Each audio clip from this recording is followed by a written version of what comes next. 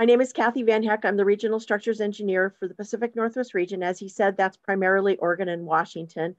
Our entire bridge program in Oregon and Washington has about 1,500 road bridges, about 1,200 trail bridges. And I entitled my presentation, Modular and Portable Bridges, Cost-Effective Tools in the Bridge Program Toolbox. I should add, it's not just cost-effective tools. They're absolutely a required tool in our toolbox at this point in time.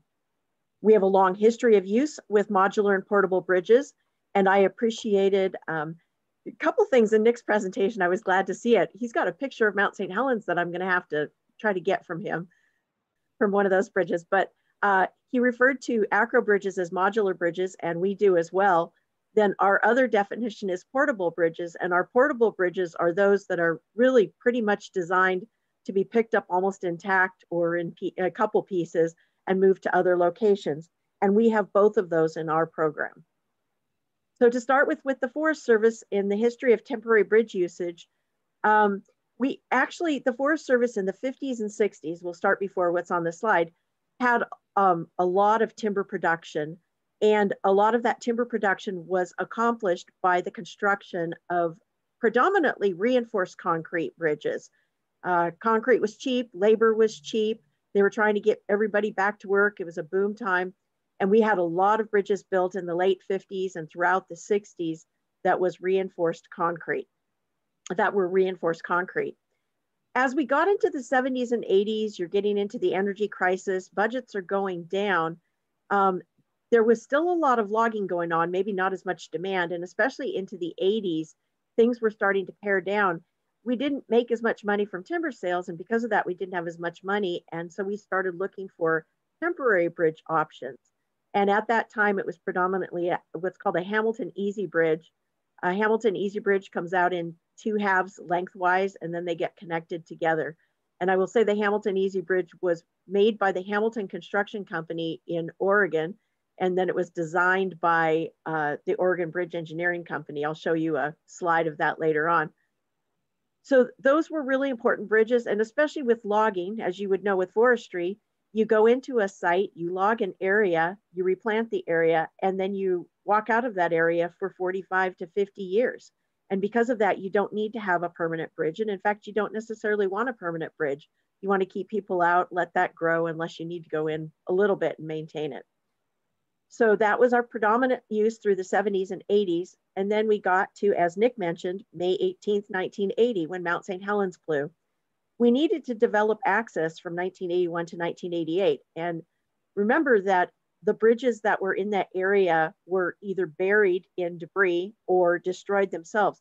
There were no roads, no bridges, no way to get into the sites. So you had to launch bridges from one side to get over there. And I said, I was going to tell everybody, I don't have any pictures of Mount St. Helens bridges, and here Nick put one into his presentation. So I appreciated seeing that.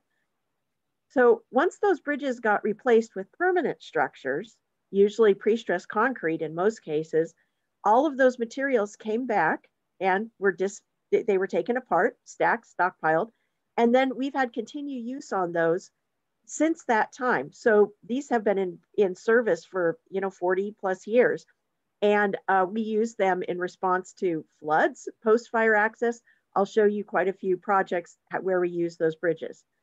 Then we also have other modular bridges in our system, including one Acro 700 series, which Nick also talked about, and we do have one Maybe bridge. So what we are using predominantly now for shorter span applications are either big R bridges. Big R is now with Contact ES. We have some Roscoe bridges and rapid span bridges. And in the early 2000s, our budgets really, really tanked. And when they tanked, we had a need to right size our road system. So our highest level is maintenance level 5, which is double lane paved, so forth. It goes down to a maintenance level 1, which is basically closed. Even at 3 was supposed to be for passenger cars, but what we ended up doing is moving a lot of bridges down to a maintenance level 2, which is really only supposed to be for high clearance access, like semis, et cetera. And because of that, we weren't investing as much in our maintenance level 2 bridges. or our maintenance level 2 roads. And we were really looking for an option that was a little bit cheaper and easier, and in some cases also temporary. Maybe with that maintenance level 2, we might decide at a future time we don't even need that road, and we would go ahead and take that bridge out and decommission the road. So that's what we're doing more right now. We've got these short span prefabricated steel bridges is what we call them. It allows for a more reasonable construction standard. So our design considerations for temporary bridges used to be, in the early days, a superstructure design of AASHTO HS25 with mobile spars. Now, mobile spars are huge loads. You guys might know about them. Like a BU99 is like 198,000 pounds. A BU101 is 202,000 pounds. And it's 202,000 pounds on like 4 axles, where the back 2 axles are a tandem axle 4 feet apart. And the total load on those back 2 axles is like 145,000 pounds. So we needed bridges that could handle these big loads. We did that. But the tricky thing about this is the superstructures were, as we say in the Forest Service, hell for stout. The substructure designs weren't always really designed, I guess I'll say. They were a lot of times put on logs, gabions, MSE, so mechanically stabilized earth walls. And some were a little bit more developed. I'll show you one of those. And then our railing system was primarily timber curbs or a W-beam railing system. We'll say it was performance-based. Most of the time, these bridges were short enough that nobody really hit the railing. The railing, especially curbs, deteriorated long before anybody thought to hit them. And as an agency, the Forest Service has some flexibility to construct even modular bridges that others might not be comfortable with, but they work for us. So now design considerations that we're challenged by now for either temporary or permanent bridges is we have to have a superstructure design of HL93 and in accordance with AASHTO LRFD, and we do use higher loads such as a U80 load sometimes when it's needed. We also, for our substructure designs, have to use the same design standard, and we have to look at sliding, settlement, bearing on slopes, global stability, overturning, eccentricity, the whole gamut. And that becomes a little bit challenging at times, especially when we're trying to keep our bridges a little bit shorter span. We use concrete, precast or cast in place for our foundations, MSE walls, some timber walls. And we have some considerations for temporary or short-term use with respect to foundations. So we don't usually consider extreme event. We figure that's not likely during the duration of use. And then our railing systems, we generally design for what's called a test level 1, which is kind of a low level with a curb or rail. We have a curb 18 inches above the wearing surface, and then a full railing system. If we decided to put on a real railing system at 27 inches above the roadway, we'd have to have approach railing on every corner. And we don't necessarily want to do that. That really raises the cost a lot. So also I'm going to mention some operations and maintenance considerations for bridges. We have to load rate all of our bridges. And we have found a little bit of a challenge with our easy bridges at 16 feet because you can get like a whole truck on one half of the bridge and all of a sudden things kind of fall apart. It reduces the load capacity a little bit. Now, if you put it down the middle, you can take tanks across it practically. But if you have to load rate it in conformance with LRFR, load reinforced factor rating, and the manual for bridge evaluation, it becomes a little bit tricky. And then inspection. We have this opportunity to move to a 48-month interval for inspection, but usually bridges are on 24 months. Acro and maybe bridges, et cetera, a lot of times they recommend a 12-month inspection interval. We actually do 24 months because we have very low volume on our roads, and we don't consider the reason for the 12-month recommendation is just to check the hardware. We just don't have the capacity, or we don't have the volume of traffic that kind of causes any problems generally with the hardware on the bridges. But we don't exceed 24 months for any of our modular bridges.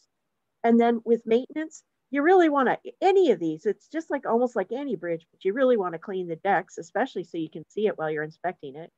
You always want to clean the top of the bottom flange if you have weathering steel girders. Now, I know a lot of folks are in the Northeast and they don't really use weathering steel because you guys use a lot of salt out there because you have weather conditions conducive to that. In the Forest Service, we do not use salt on any bridges because basically we have a different kind of road system that closes in the wintertime if you have snow on it. We don't plow it, we don't salt it, etc. So we're allowed to use weathering steel, but that comes with issues that if you have weathering steel girders, you need to keep them clean. And then also, you need to be aware of areas with deciduous trees and lots of leaves in the fall, because when those leaves come down, if they get trapped on your bridge, they're acidic and they can really damage stuff long term. I promised you a picture of a Hamilton Easy Bridge, basically very similar to many other prefabricated steel bridges that we have right now. It has 4 girders and it has a, in the middle, it has a diaphragm that basically once you put the 2 halves in place, you swing the diaphragm over and bolt it. The problem is that the decking is not continuous across. And again, that was where we're running into problems when we go to load rate these bridges. The basically prefab bridges that have the corrugated steel bridge deck, which many of the bridges that are endorsed by the Steel Bridge Alliance have either precast concrete panels, cast in place panels, or they have the corrugated steel deck, and that solved that problem of continuity across the deck. So this one is one of our oldest easy bridges that's in place. This is Swede Creek on the Mount Baker Snoqualmie National Forest. It's been in place since 1982. So this one had a more permanent foundation on it, and I'm pleased, since it's been in place since 1982, to know it wasn't just a log. It did have, it looks like a soldier pile wall, somewhat, some piles, and then a stabilized earth wall. If I showed you this a little bit closer up, you would see that this needs new running planks on it desperately. Other than that, it's a perfectly functional bridge, and it functions in our particular, in our settings, it works. The next bridge I want to talk about is one called Miriam Creek. This was a Hamilton Easy Bridge that was actually in storage for a while. And then we had a problem. We had some water, some flooding that basically undermined the footing. And the only reason this bridge hasn't collapsed is that this bridge actually had cantilever ends on the timber girder, which came down and sat on the ground. So now we're holding the foundation up instead of it holding the bridge up. We took the whole bridge out and replaced it with a Hamilton Easy Bridge. They came in and they actually redecked the bridge to bring it up, put some new curbs on it. So I call it the gift that keeps on giving, because a lot of these prefabricated bridges, they have some maintenance standards that you follow. And once you follow those maintenance standards, you know, replacing the deck, checking the curbs, whatever, you can just keep on using them. They stay in very good shape. So this bridge was an interesting project following the 96 floods. We had to get a bridge on this location very, very quickly. There's actually something called the Learning Center down here, and the 96 floods wiped out every bit of access to this, and we had people on the other side of this bridge. So they needed this bridge, and we got this bridge in place, I think within 2 or 3 weeks. People were able to walk across the old bridge. Nobody could drive across the old bridge.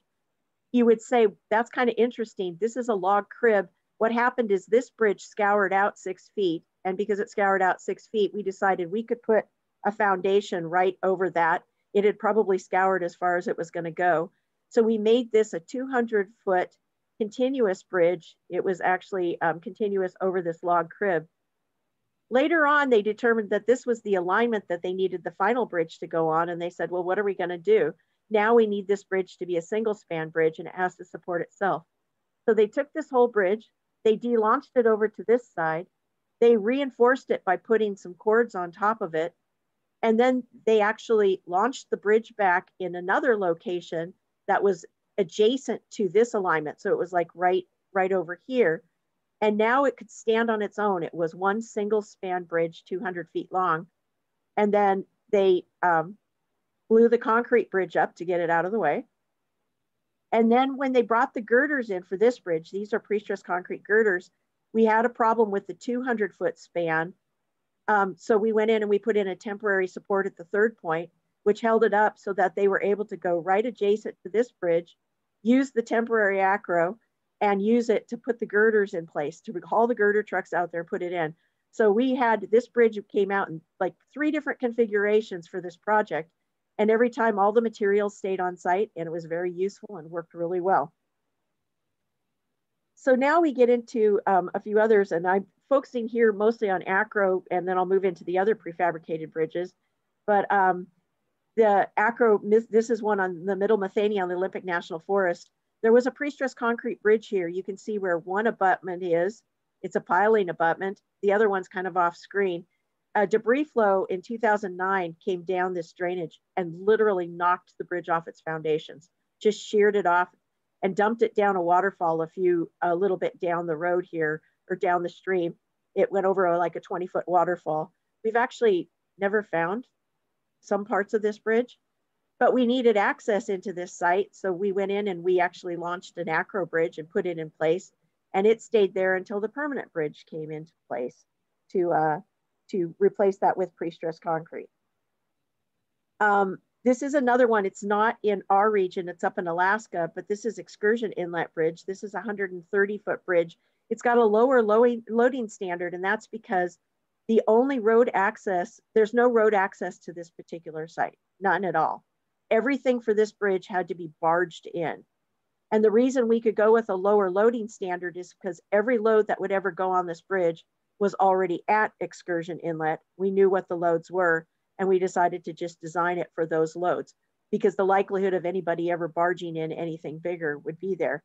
But you can see that there was an existing bridge here that was deficient. It had to be taken out, and they launched this new bridge in place and had to do it again with a launching nose and going over to the other side, and it worked out really well. It's a great project. That was, by the way, done from October 30th through November. So they were able to do it over the winter time, and it was in place and it worked out. Our next acro project is going to be this one. This is the Henline Bridge on the Willamette National Forest. It used to be a 7-span, 170-foot long timber bridge with timber towers. You can see those towers there. This is what it looked like in 2019. This is what it looked like in 2020 after the Beachy Creek fire. Those little rectangles you see in the picture are the running plates, steel running plates that used to be on the bridge. We're going to be launching a 200-foot Acro 300 series double, I think it's a double reinforced, I believe. And that's going to satisfy our needs. And we're going to keep that in for 5 years and then hopefully go to a permanent solution at that site. Because otherwise it's tying up all of our acro materials. And then this one, Nick already showed this one, but this was the Boundary Bridge. Here's an aerial view. We didn't actually lose anything on the existing bridge, but it took out all of the approach here. That approach, that ground used to go all the way over to here. And when the river came through and widened, it took that out. And the fisheries people wouldn't let us put it back in. Plus it was problematic how to build it back up again. So we just ended up building that span as Nick showed you. This is a picture during the launching and then the final structure. And like I said, it's not pretty, but it does the job. And everybody's very happy with it. Now I'm going to move to some prefab steel bridges. And just so you know, acro bridges aren't the only ones that can be launched. This is Lake Cushman Bridge on the Olympic National Forest. We had high flows that impacted the approach in 2009 and exposed this pile foundation. We needed to get access over the gap. It wasn't a very big gap, but you couldn't put any fill back in because it's it's vertical down. It was too much material to put in. Plus we didn't want to bring trucks out here with these piles all exposed until we knew what was going on. So we actually launched prefabricated steel bridge over this. It was a little bit of a narrow bridge. We got a special bridge that's a little bit more narrow, and it worked out great. We actually ended up, after this project, we took this one out and we put it on another site too. The reason this is special is because normally our roadway widths are 14 feet, and this bridge would normally be 14 feet, but we had it designed so that it would fit right inside our 14-foot curb to curb distance. And then in the end, what ended up happening is we had another prefab steel bridge put in for this span. It's over on this side. And we got a prefabricated or a precast concrete deck on it so that it would match up more with the existing bridge. And that worked out. That was a really good solution for this project. Sulphur Creek on the Mount Baker Snoqualmie National Forest, we needed to increase the floodplain, and we did it by using 3 spans of prefabricated steel bridges. The reason it looks curved is because the precast panels were very carefully designed by somebody who's actually on this particular session. And basically he designed them like little wedges that fit together so that the end result was that we had a curved deck for these 3 spans. And then it goes on to another concrete bridge at this site. The reason we had to do this at all is because we had lost the approach fill on the concrete bridge. And when we went to build that one back, we were told by fisheries that this is part of the floodplain. We needed all of this space unencumbered. Okay, a lot of times we're using our prefabricated steel bridges for aquatic organism passage. This shows a bridge called, a culvert called Powpack, which is supposed to be letting fish through, and it's not working at this particular site. So we put in a prefabricated steel bridge. I can tell you that this has not been rewatered yet, so there will be water in this. It's just that at this point in time, it's still being diverted around here. This was just after construction. So then last but not least, I'll talk a little bit about maintenance issues. And with maintenance issues, if you are in shaded areas with high consistent moisture, there's anything semi-coastal, or you have a maintenance program that has a lot of lack of cleaning, which ours does. We just don't have a lot of money for our maintenance program. You're going to get problems if you're using weathering steel. So you end up with laminar rust and scaling on the bottom of the web and on the top of the flange. And it's kind of hard to see where that transition is, but I've pulled sheets of rust scale off of this, or laminar rusting off of the bottom of this particular flange. So one thing we always encourage our people to do when they're out doing inspections is take a brush along and at least clean off the top of the bottom flange. And that has a tendency to really preserve that. Not going to be as much of a problem in the Northeast because you likely don't use weathering steel and you paint your bridges. And we do have some coastal applications where we've taken the bridges and we've used weathering steel, but we've painted over the weathering steel, and that's a solution. It's just if you do have weathering steel, it's usually pretty easy to maintain. You do have to make sure you keep it clean. Another problem was on the Boulder Creek Bridge on the Olympic National Forest. Again, this is a double acro. And it's a good, really good bridge. It's been in place since just after Mount St. Helens. This is where some of the materials from Mount St. Helens came to. But you have problems with the decking, where the decking can come up sometimes. So you have to go in and make sure your stringer clamp assemblies are tight. And then in this one, it's hard to tell, but in the channel section between the top and the bottom, there was leaf buildup in that channel. And it created this really acidic environment.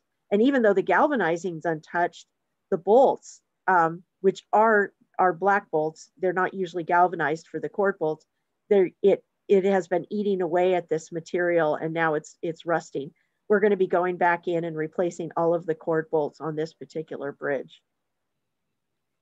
And then another problem that you can't do anything about, this is Dr. Creek on the Okanagan-Wenatchee National Forest. This is actually a Roscoe bridge. Most of the ones I've been showing you are big R bridges, but this one was put in place, brand new, didn't even have the wearing surface put on it yet. This was in 2006, this was in 2019. Unfortunately, if you look upstream from this bridge is almost on a waterfall. It's very steep upstream, big rocks, it drops off significantly after the bridge. And within the first couple of years after it was in place, one of these rocks dislodged, came down and flung itself at our bridge and damaged the beam. We don't have the money to basically straighten this at this time. If we ever had a need to do it, we would. If this doesn't serve very many people. So we've been able to basically, if I go back one slide, over on this side, see that big boulder there? That's directing traffic more over to the left side away from this particular beam, so that they're mostly just using the downstream side of this bridge. But it's an issue we always have to be aware of. So in our inventory, a really quick inventory, right now we have 8 Acro 300 series bridges in place. We've got one that's 160 feet, and then we're building the one this year that's got the +2 is we're doing a 90-footer for a timber sale. We're doing a 200-footer to replace the one that was burned in the fire.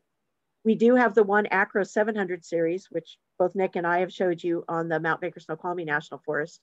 We have one Maybe bridge in place. And then as far as prefabricated steel bridges, we have at least 62. I think that the number's higher. I was having trouble finding them in my database, but we have at least 62 in place right now. And we're going to be installing 5 of them this year through contracts for a variety of reasons. So a very important tool in our toolbox. We couldn't do our work without it. I'd like to thank you for your time. And if there are any questions, I'm here to answer them.